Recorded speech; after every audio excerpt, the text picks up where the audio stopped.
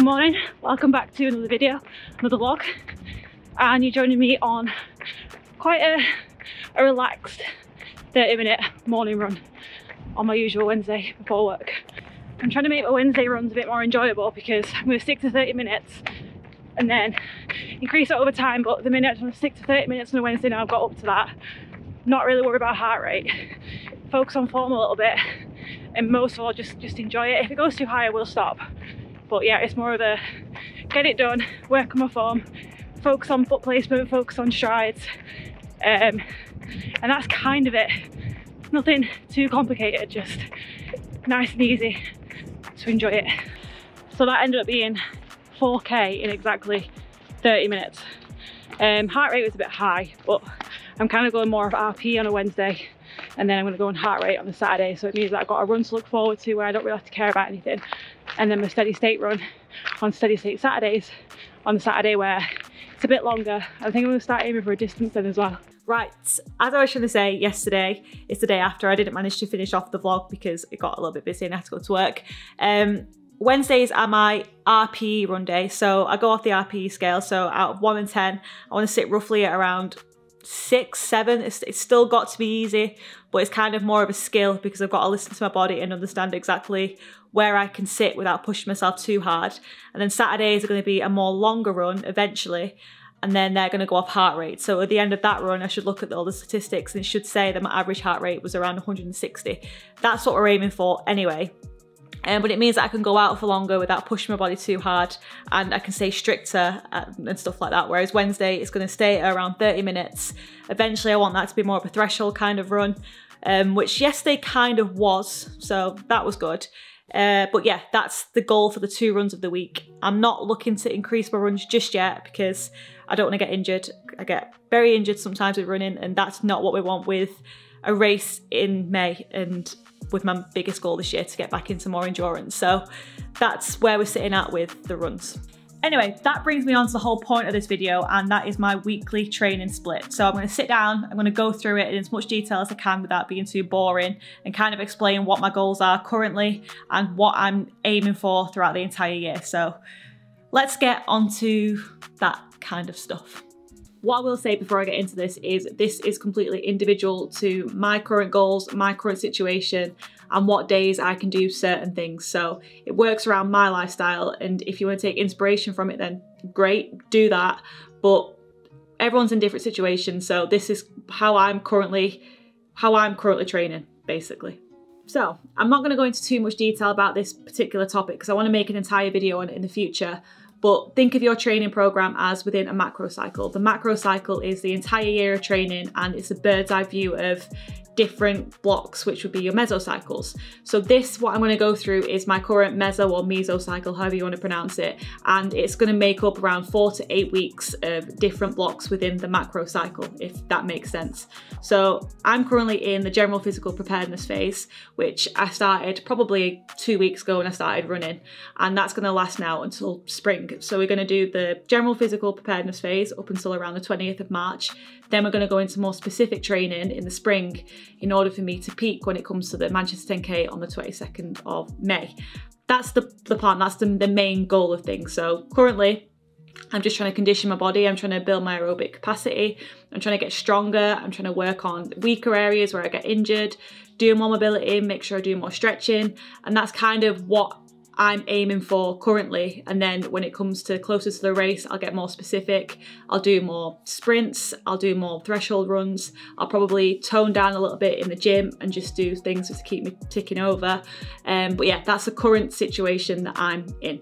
If you've watched the previous 2 videos, you'll know that the first one, it was about what my goals are. So I set myself some running goals, and I also set myself some strength goals in the gym.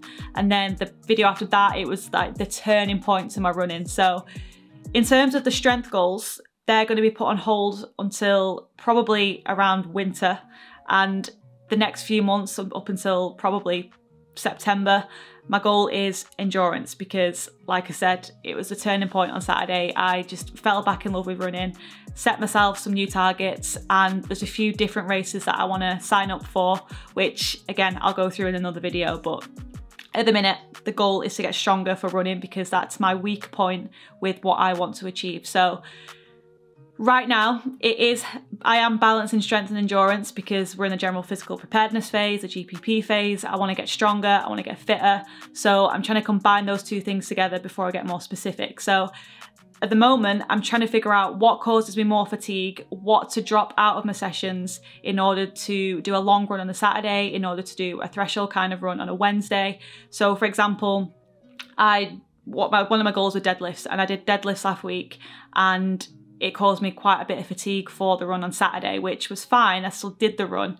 But if I want to perform in running over the next few months, deadlifts probably aren't the best thing to do because it's causing my body too much fatigue. It might be different for you, but for me in particular, I just don't really feel comfortable doing things like deadlifts. And then on Monday I did squats, and you'll probably know by now, I go on about it a lot. I have a few back problems and my back's been aching a little bit. So I'm thinking of taking squats out and replacing it with something like split squats or goblet squats, just something that's going to be more friendlier to my body in order for me to be better at running and make sure that I'm not going to get injured in the gym when I'm trying to get stronger for running, if that makes sense. So a brief overview of what the training plan looks like for me is Monday I'm doing lower body strength, Tuesday I'm doing upper body strength, Wednesday is at the moment an RPE run, Thursday is rest, Friday is an upper body session, but something that's not going to cause me too much fatigue, so it might be more bodyweight stuff like pull-ups, working on some core stuff and things like sled pushes, stuff like that. And then Friday is going to be my longer run. So that's the base of how I'm currently training. So just 2 runs a week, 2 strength sessions, and then something that's going to assist everything like core. Like core is going to help with the gym, but it's also going to help with running. And it's not going to cause me too much fatigue going into the longer run on the Saturday. So the aim with that is to peak at intensity earlier on in the week, and then as the week goes on, at the end of the week, I'll be peaking at volume. So for example, on a Saturday, I'll be doing more of a longer run, but it's not going to be as intense. Whereas Monday, I'll be doing strength work, which is going to be less volume. So I'll be doing less reps, but it'll be more intense. And that just allows me to recover well for the run on the Saturday. I know now that from doing it for 2 weeks, I know that I can do a lower body session on the Monday, I could do an upper body session on the Tuesday, and I can still go out for a run on the Wednesday. It's not going to cause me too much fatigue. Whereas when it comes to the Thursday, at the moment, I'm completely fried. I wake up in the morning, I'm like a zombie. So that's why the rest days on the Thursday. I would like to put more cross training within that on the Thursday, but at the moment I'm just not ready for that. So yeah, I'm just trying to figure out what causes me too much fatigue, what needs dropping, what works, what doesn't, and that's kind of the aim over the next few weeks before I get into more specific training, which will probably be more hill sprints, stuff like that, just more things that are going to benefit the 10K run in May. And that's as simple as it gets for the next 4 weeks. I'm not going to be changing that until the 4 weeks after, so that's going to be the split for the foreseeable future.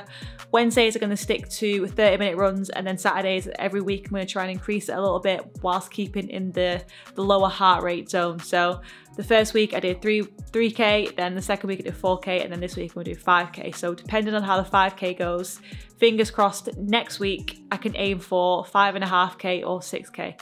We'll see, or maybe just stick at 5K for this current training block. So like I said, working our training blocks. The next 4 weeks we'll reassess things, we'll change things. I might take some things out, I might add some things in.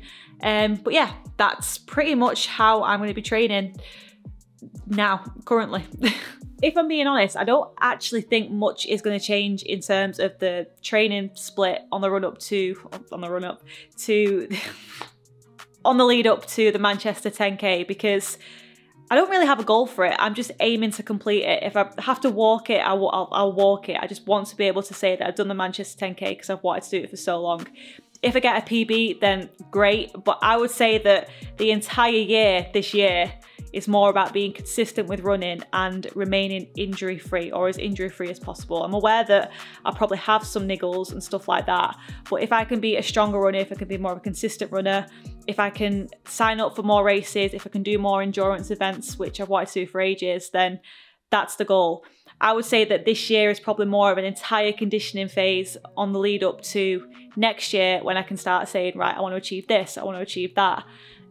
So yeah, it's just more about completing something rather than being good at something. Anyway, it's been a very talking related video this week, so I'm going to end the video here because I don't want it to get too boring, and hopefully if you've made it to this point, you enjoyed it and you got something out of it. If you did enjoy it, please give it a like. It really helps the channel, and I just really want to push this channel this year. If you're new, please subscribe, or if you haven't done, please subscribe, and I shall see you in the next video.